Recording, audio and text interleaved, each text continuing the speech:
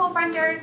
Did you know Coolfront Mobile integrates with Dropbox? If your device has a camera, you can upload pictures or files to a work order. It comes in handy when you want to document a repair or situation. If you're a Coolfront admin, you can set up a free Dropbox account, then log in via the add-on screen in Coolfront. Once that's done, you're good to go. When setting up your work order, click the blue Dropbox button in the top right corner, next to the print button. Select either Add a Photo or Add a File.